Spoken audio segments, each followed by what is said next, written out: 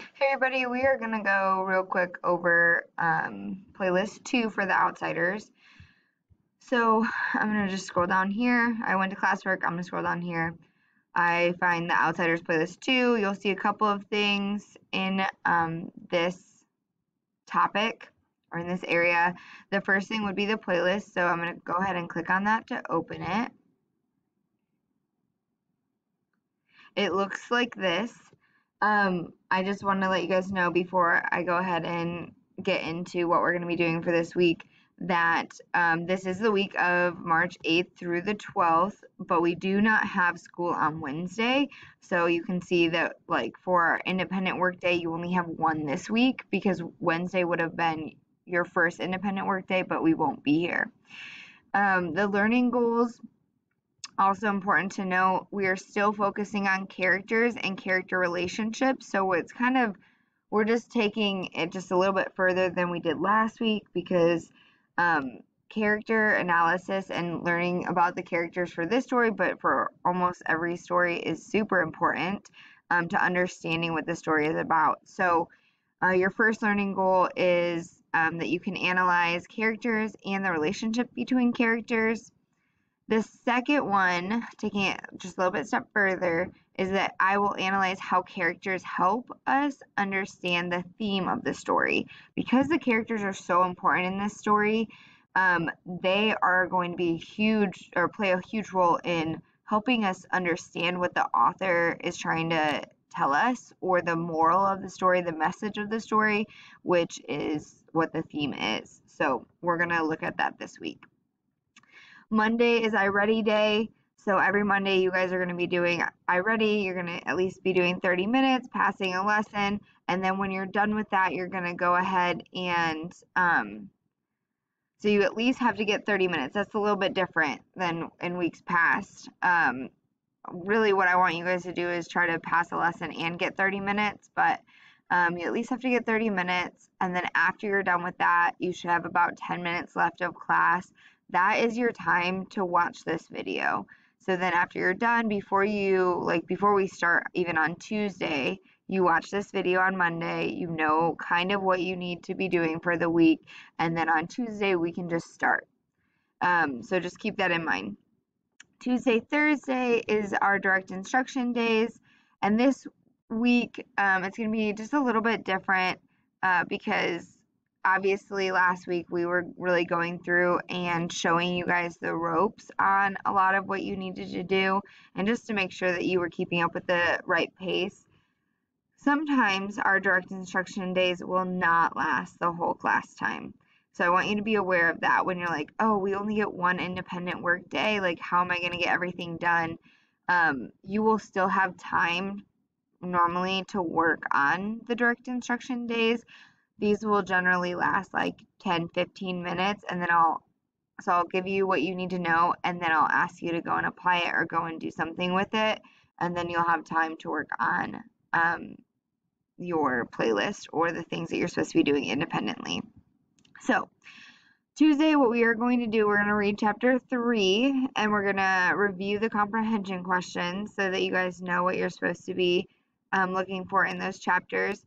Thursday, we're going to do a quick, so this is where I'm saying like it's not going to last the whole hour, a quick intro into what theme is, and kind of like have a good discussion about what themes we already see emerging in these chapters in this book. And then you'll add to your character map. This maybe will take us like 20 minutes tops, and then you'll have the rest of the hour to work on your must-dos for your independent work. Independently, you guys can work or are supposed to read chapter 4, and then you also, we already updated the character map, but if like as you read, you want to update it as you go, so that you're not trying to do it all at once, that it's a lot easier to break it down if you're just doing it as you get to the characters and as you get to the information. So just make sure you're doing that.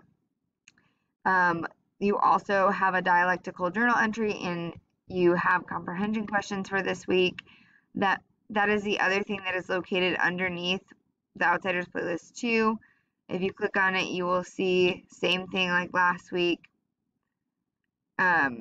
You have one dialectical journal entry, so you're going to be looking for a quote in chapters 3 and 4 that's really significant.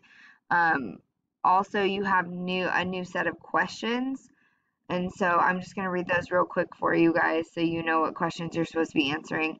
The first question is in chapter 3. What does Ponyboy mean when he says that he and Cherry see the same sunset? So what does that mean? 2 is in chapter 4. What happens to Ponyboy and Johnny at the park? And then 3, I want you guys to do a race paragraph. So restate and answer the question, cite text evidence. So you're going to need to actually go into the book and find evidence to support your answer, and then explain that evidence and the answer. Do you think, so here's a question, do you think that Johnny should be held accountable for his actions? And that's in chapter 4. So do you think that Johnny should be held accountable for his actions? I also included this space down here for any extra notes. So if you hear something or come across something that you're like, oh, that might be important to remember for later, then you can go ahead and just take notes in this section. Same thing with the quote. If you don't want to pick a quote until you're done reading the chapters, then you could potentially just copy and paste like a couple of quotes down here and then pick the one that you want to do later.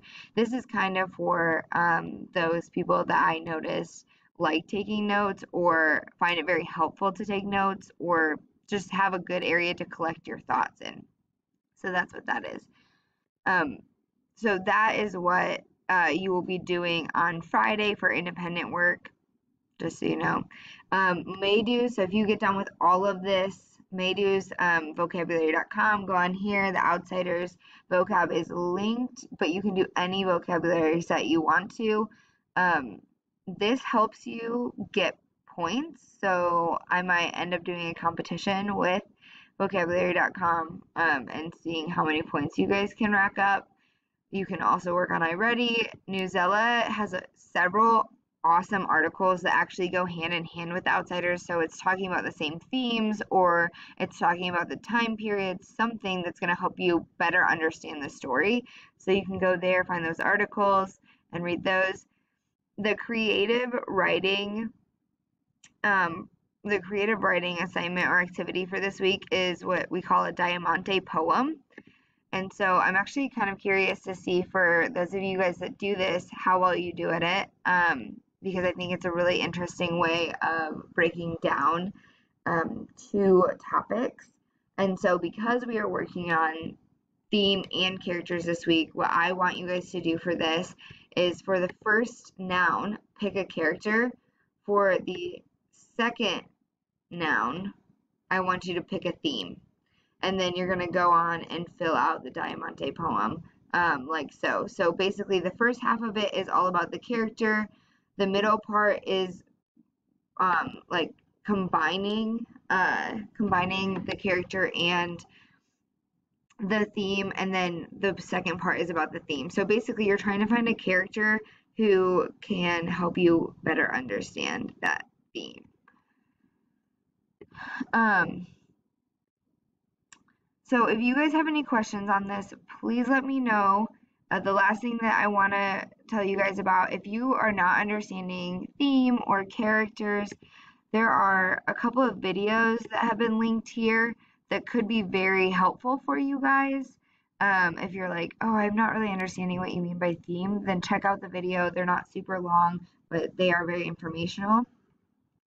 Oh, and the last thing is right here, I'm added, instead of doing it solo, which you can just read it, but I also am linking Edpuzzles. So if you click on the link, let's see if it does it, it will take you to a video where you can actually see it on the screen, but it will give you prompting comprehension questions throughout the story. And honestly, a lot of my students that have used this really like it. There's always going to be the question, you're always going to get asked the question that also is on the in the comprehension questions on Google Classroom. So you'll already be able to like just really quickly pull that and put it in for those questions. But anyway, so that's an option for you guys as you're reading. If you guys have any questions, please let me know.